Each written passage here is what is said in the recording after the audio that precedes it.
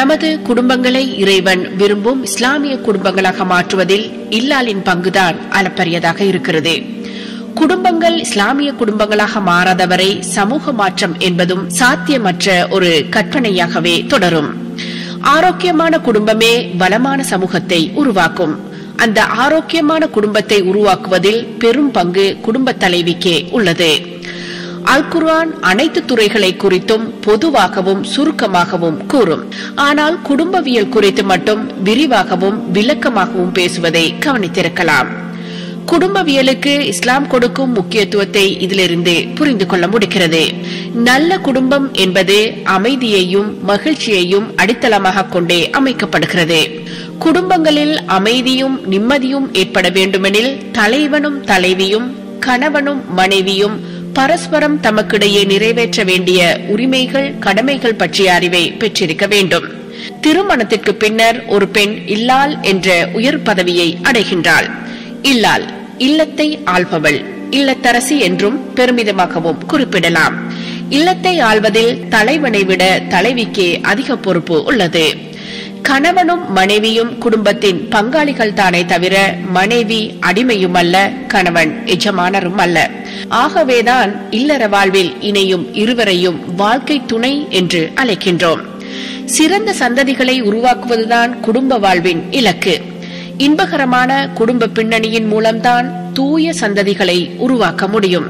அந்த இன்பகரமான குடும்ப பின்னணியை தோற்றுவிப்பதில் குடும்ப தலைவியின் பொறுப்பு பெரும் பங்காக இருக்க வேண்டும் என்பதை குடும்ப தலைவிகள் மறக்கலாகாது.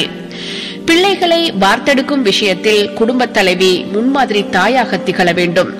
வரலாற்றில் சாதனை படைத்த ஆளுமைகளுள் பெரும்பாலானோர் சிறு பருவத்திலேயே தாய்மார்களால் பட்டை தீட்டப்பட்டவர்களாகவே இருந்துள்ளனர். தாய்மார்களால் தனிக்கவனம் செலுத்தப்பட்ட பிள்ளைகளே பிற்காலத்தில் பெரும் ஆளுமை மிக்கவர்களாக திகழ்ந்துள்ளனர். அன்றைய தாய்மார்கள் தமது பிள்ளைகளுக்கு ஊட்டும் அமுதுடன் அறிவையும் ஒழுக்க பண்பாடுகளையும் சேர்த்தே ஊட்டியுள்ளனர். அதுதான் பிற்காலத்தில் அவர்களது ஊட்டச்சத்தாக அமைந்துள்ளது.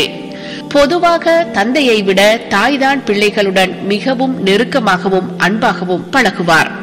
அவர்களுடன் அதிக நேரத்தை செலவிடுவார். இதன் காரணமாகத்தான் தாய் சேய் உறவு பலமடைகிறது. தாயின் மடியே பிள்ளைகளின் முதல் பள்ளிக்கூடமாக திகழ்கிறது.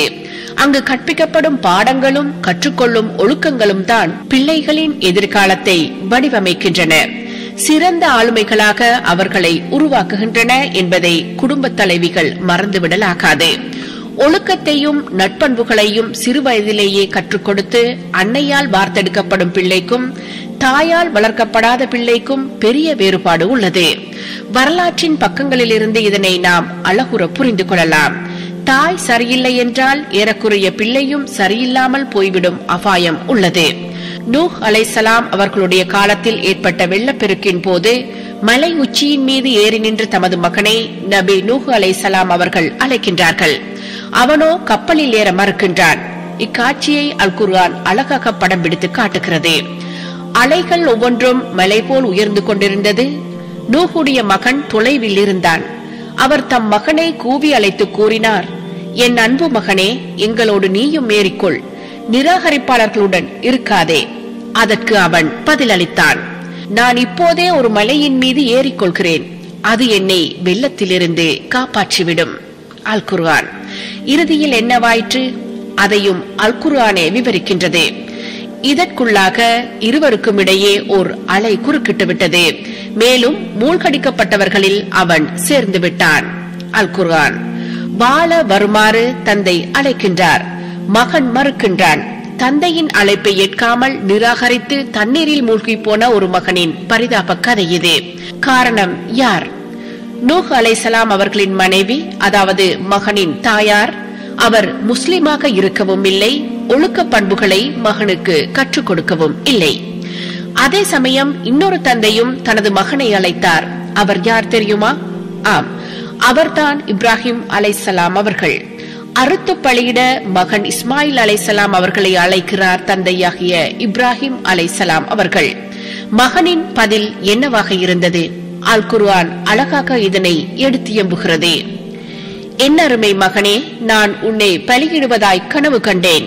உனது கருத்து என்ன என்பதை சொல். அதற்கு அவர் கூறினார், என் தந்தையே, உங்களுக்கு என்ன கட்டளையிடப்படுகிறதோ அதை செய்துவிடுங்கள். அல்லாஹ் நாடினால் என்னை பொறுமையாளர்களில் ஒருவனாக காண்பீர்கள். அல் குர்ஆன். தந்தை மரணத்தை நோக்கி அழைக்கின்றார். ஆயினும் மகனின் பதிலை பாருங்கள். இப்படியொரு வியத்தகு பதிலை கூறுவதற்கு காரணமாக இருந்தவர் யார்? இப்ராஹிம் அலைஹிஸ்ஸலாம் அவர்களுடைய மனைவி, இஸ்மாயில் அலைஹிஸ்ஸலாம் அவர்களுடைய தாயார், அன்னை ஹாஜிரா அம்மையார் அவர்கள்தான். காரணம், அந்த அம்மையாரின் தனிப்பெரும் வளர்ப்பு அப்படி இருந்தது. ஒரு தந்தை தனது மகனை வாழ்வதற்காக அழைக்கின்றார். மகன் அந்த அழைப்பை ஏற்க மறுக்கின்றான், நிராகரிக்கின்றான். அதே சமயம் இன்னொரு தந்தையோ தமது மகனை அறுத்து பலியிட மரணத்தை நோக்கி அழைக்கின்றார். மகனோ உடனடியாக அந்த அழைப்புக்கு செவி சாய்க்கின்றார். இரு மகன்களுக்கும் இடையே நிலவும் இந்த வேறுபாடு உணர்த்துவது என்ன? தாயின் வளர்ப்பு மிகச் சரியாக அமைந்துவிட்டால் பிள்ளைகளின் எதிர்காலம் சிறப்பாக அமையும் என்பதையே இது சுட்டிக்காட்டுகிறது. இதுவே இல்லற வாழ்வில் இல்லாளின் கடமை. ஆகவே நாமும் நமது குடும்பமும் நரக நெருப்பில் இருந்து காப்பாற்றப்பட வேண்டுமென்றால் அதற்கு தந்தையின் பங்களிப்பை விட தாயின் பங்களிப்பே அதிகம் தேவைப்படுகிறது. குடும்ப தலைவி தன்னுடைய பொறுப்பை உணர்ந்து செயல்பட்டாலே போதும், அநேக குடும்பங்கள் சுவன குடும்பங்களாக மாறிவிடும் என்பதில் எவ்வித ஐயமும் இல்லை.